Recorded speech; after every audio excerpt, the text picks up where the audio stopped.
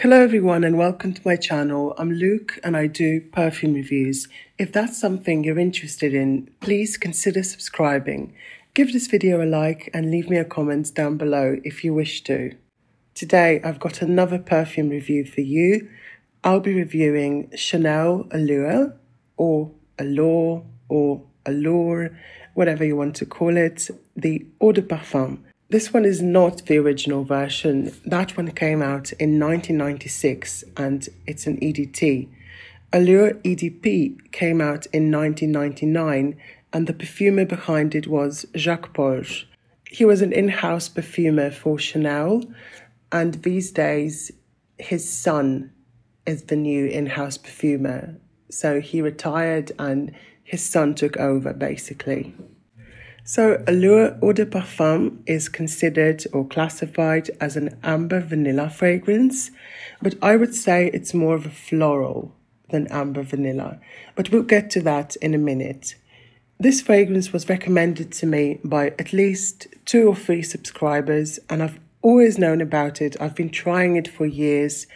I've been testing it at the Chanel counter, and I never decided to get it for some reason. I regret that because it's a beautiful fragrance and I wish I got it sooner because it's absolutely stunning.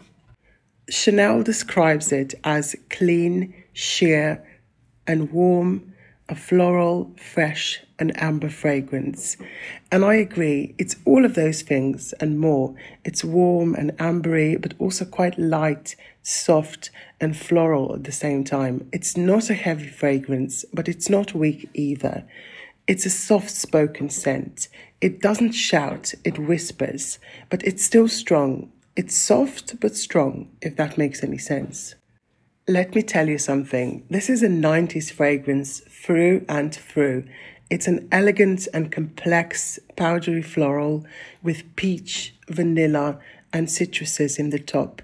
It opens with sparkling citruses and a 90s style floral bouquet with a bunch of different florals. If you've smelled fragrances like Givenchy Organza, Amarige, Lancôme Poème or Lancôme Trésor, you know what I'm talking about. All these fragrances are huge bouquets of different white and yellow florals. And so is this fragrance. Its heart is composed of classic florals like May Rose, Jasmine, Peony, Magnolia and Orange Blossom. So it's a white and pink floral. And these white and pink florals are all quite soft, light and fresh. They're certainly not carnal or indolic. The opening is very sparkling and fresh in a way, but it quickly turns into this voluptuous and sensual floral vanilla. The base is all about the sensual vanilla, some very light woody notes and a hint of warm amber. I absolutely love the opening, the base. I love everything about this fragrance, as you can tell, but I have to say, it wasn't quite what I expected. Based on the reviews I read, I thought this was going to be stronger on the peach and the vanilla, and I have to say that it's not. It's not a peach vanilla fragrance. You can certainly smell both notes, but they're only there to support the beautiful florals in the top and the heart notes. If this was a vanilla scent, it would smell more like Chopard Casimir or Coty Vanilla Fields or some other vanilla heavy fragrance from the 90s, and it doesn't. To me, it smells more like a floral. It's the perfect blend of florals, fruits, citruses, powderiness, some woodiness and some vanilla. It's so well blended and well balanced that it's really hard to pick out individual notes. It just smells like Chanel Allure and no other fragrance. Well, you can find some dupes, but you know what I mean. All its different elements make it interesting and complex. For me, that's a sign of a quality fragrance, for sure. This scent is timeless and instantly recognizable.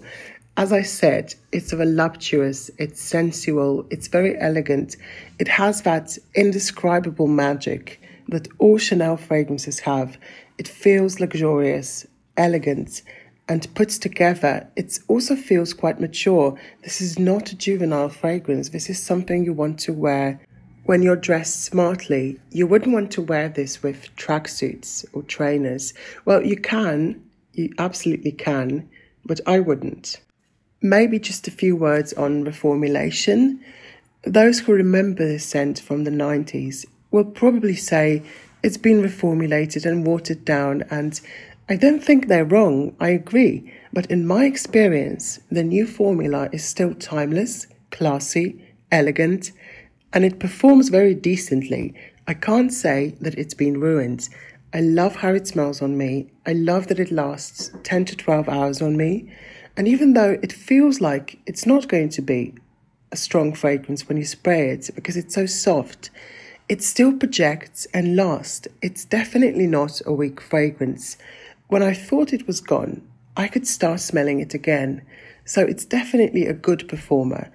My fragrance friend, Leah, who also bought this fragrance at the same time as me, she also says that it lasts very well. So I'm certain that the current formula is still worth buying. If you can find the current formula for a discounted price, well, even better, because Chanel fragrances are getting very expensive these days. If I were to compare this fragrance to other Chanel fragrances, I would say that it's very unique. The original Cocoa, for example, is much stronger, more pungent, it's spicier. It's a totally different fragrance.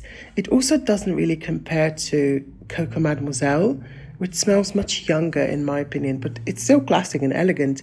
But Allure is the fragrance that defines the 90s.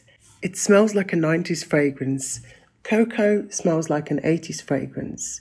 And Coco Mademoiselle kind of defined the fruity patchouli style in the 2000s. So the Coco Mademoiselle is more of a 2000s fragrance. Well, it came out in 2001. So Chanel Allure, even though it came out in 1999, well, the EDP, the original, came out in 1996, it's still a 90s fragrance, in my opinion.